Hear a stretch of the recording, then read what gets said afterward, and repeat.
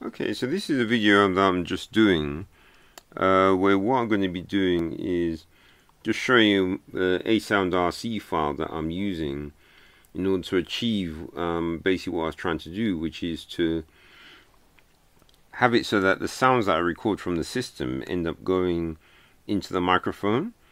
Because obviously one way to do this is with Pulseaudio, but because we know sometimes Pulseaudio is a bit of a pig and there are so many versions of it that they're always leaving bugs behind in the old versions.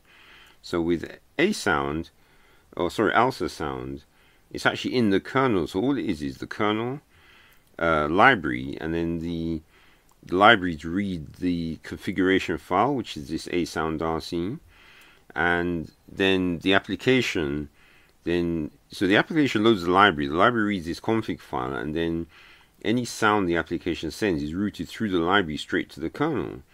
So you don't even need any kind of daemon running, doesn't have to have sockets open. And what that does is that helps to keep the latency low. And as you've noticed, I've also got this little waveform thing, and this is actually courtesy of FFmpeg. So what it allows me to do is that when I'm recording audio, I get to see that the microphone's working. But here's the thing that I was trying to achieve, is that to actually have this showing the output of the microphone, but also the output of anything I play. So I'm just going to play this video. And so you notice it's quite big. So let me just get this right. Yeah, I'll just have to cut the side off a little bit. So if we look at so I'm going to play it, and if you watch this, this is basically the output of the microphone, effectively, or the mix of the microphone and system sounds.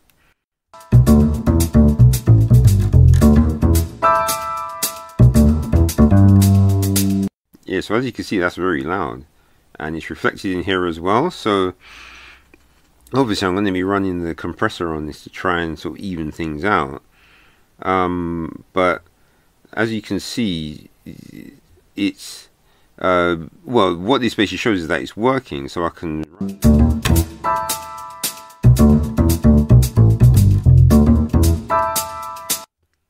And you can see the way it's actually showing up here. So anyway, enough of that, because it's using up my disk space.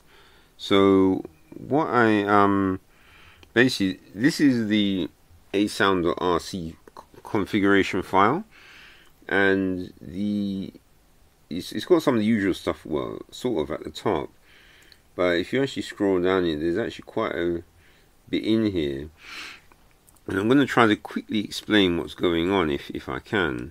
So what we have is, you have the hardware cards. So we've got card 0 and card 2. So 0 is the main sound card, and card 2 is the microphone that I'm using. And so we have the D-mix is for the sound going out. So the sound that goes out goes into the sound card, which is hardware 0.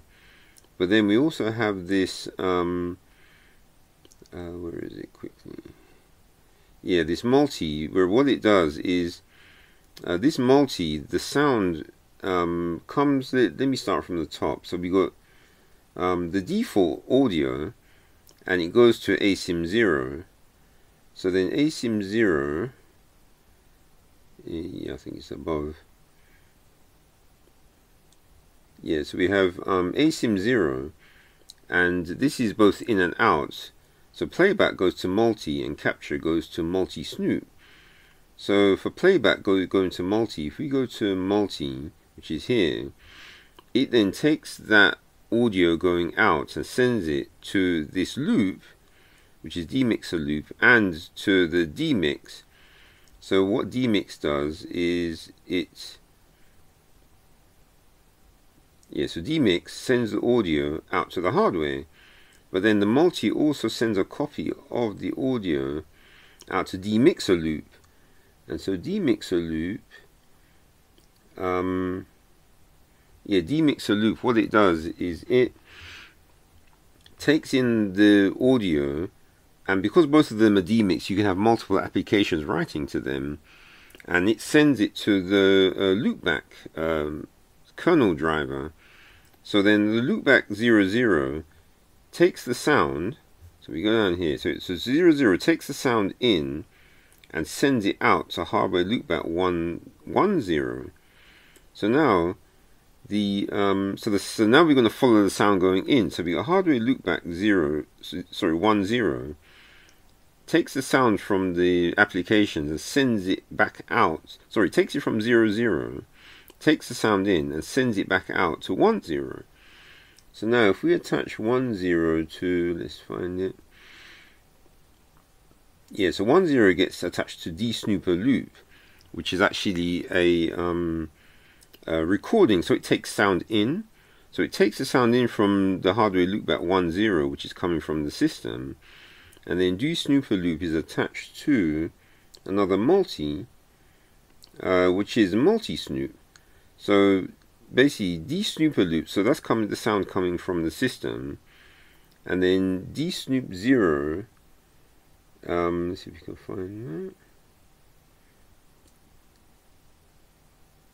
Yeah, so dsnoop 0 is the audio coming from the sound card. But then the sound from the microphone is dsnoop 2. So let me. Oh, that's right. Yeah. So it's not. Yeah, multi. Yeah, sorry, that was the wrong one. So it's not multi-snoop.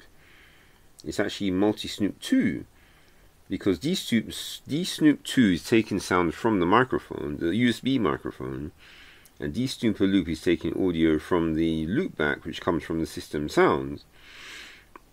And it's being mixed into multi-snoop 2. And so multi-snoop 2 then is attached to, is a slave for USB audio, because the USB audio is only a microphone. So there's no output. So multi-snoop 2 goes into the USB audio. And then when I'm recording with FFmpeg, which I'm using this screen capture with, it's actually is pulling from USB audio. So USB audio pulls the sound from any system sounds that are playing, and also, and I suppose just to show that it does mix properly. So if I do and.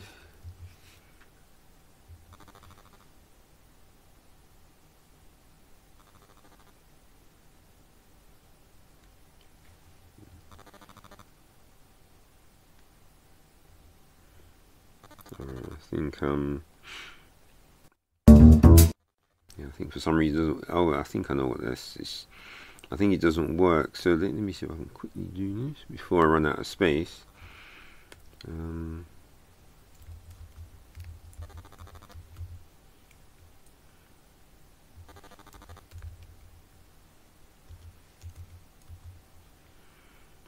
Right, so if you play this.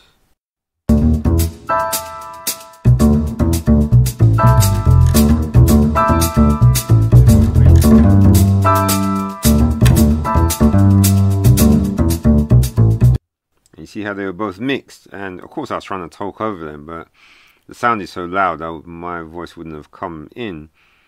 So this shows you that the hardware sound is being mixed by the hardware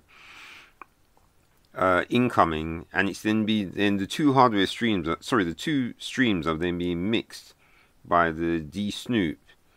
The D-mix is mixing the two streams, sending it into the multi. Through the loopback into the multi, and then the dsnoop is picking up the that stream and also my microphone, and then sending it out to the USB audio, which is being recorded by FFmpeg.